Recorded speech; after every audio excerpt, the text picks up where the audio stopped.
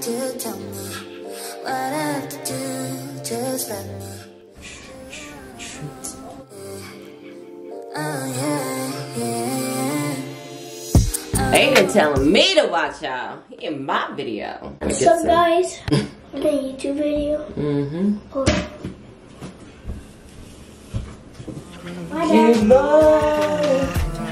Get it, get it, get it, get it. Get it, get it, get it, get it. I am using, kinda got it squished up a little bit, but your hair is so soft. So I just washed my hair with all of the products. You can buy it all online on Amazon for just between $28 and $34. Right now, y'all, doing 2 braids. Let me show y'all my outfits.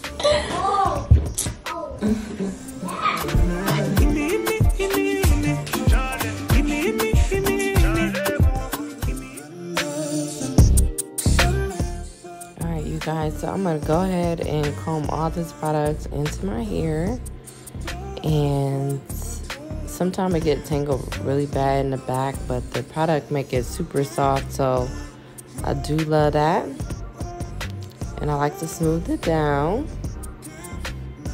You guys, this part is so uneven. I am super ashamed. And I wasn't going off a mirror. I just had my phone on the other side that I'm just looking at how it looks in the camera. Alright, you guys, so after I do that, I'm going to go ahead and section off my hair and put it in 2 parts. Let me just tell y'all this, I am not the best braider, but it is what it is. I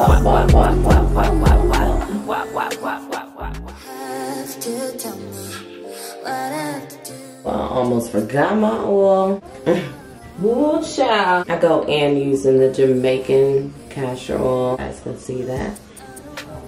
Put too much in, just mainly on my scalp.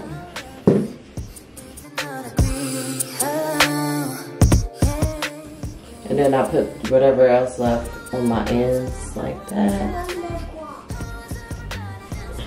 And just brush it in.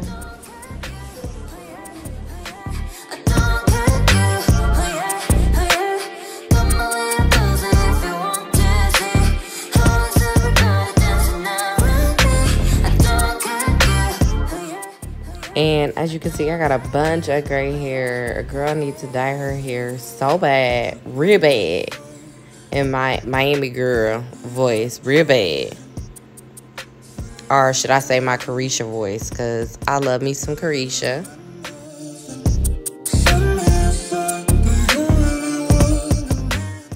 And one thing I'm learning is that the back, again, gets super tangled. Again, y'all, I am not the perfect braider. If you're trying to do 2 braids and you need to watch a tutorial, I would highly recommend how to braid to the scalp, because it took your girl some time and I had to watch a ton of videos. So yeah, and I'm realizing that it just takes a lot, and it's especially hard to do when you're braiding your hair on wet hair. Typically, I prefer dry hair because then my hair is stretched. But typically with my hair being wet, is not stretched. It's like super curly.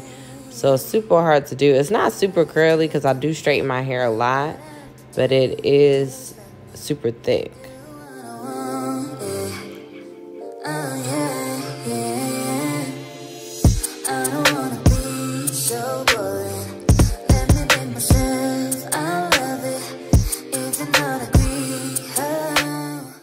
You guys, so after I'm done, I just like to put both of my sides into ponytails. And y'all, that junk is not straight, but hey, I'm gonna make it do what it do. I'm gonna go in with my Echo Gel. You guys, I love this pink Echo Gel. I don't know the exact name, but y'all take a look at it here. Yeah, I like to put just a little bit here at the top and rub it in backwards. I know a lot of people do it forwards, but I love for it to have more of a sleeker look to it. So after I pretty much rub it all into my hair, I go in with my baby hairbrush, as you can see. I don't use the other side at all for real, but I do use my brush side to go ahead and tame these baby hairs on both sides.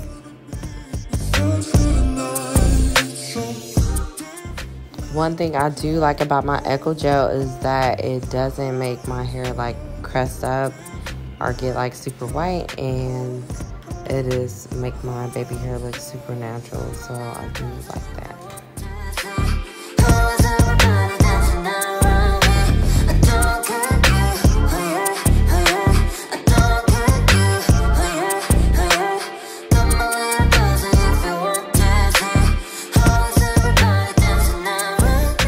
Baby hairs slayed.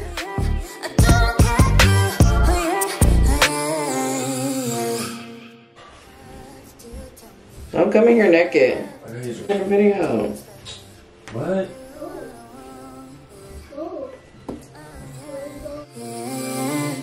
Alright, you guys, so after my hair is done, this is the final look. And I am just out on a date with my family.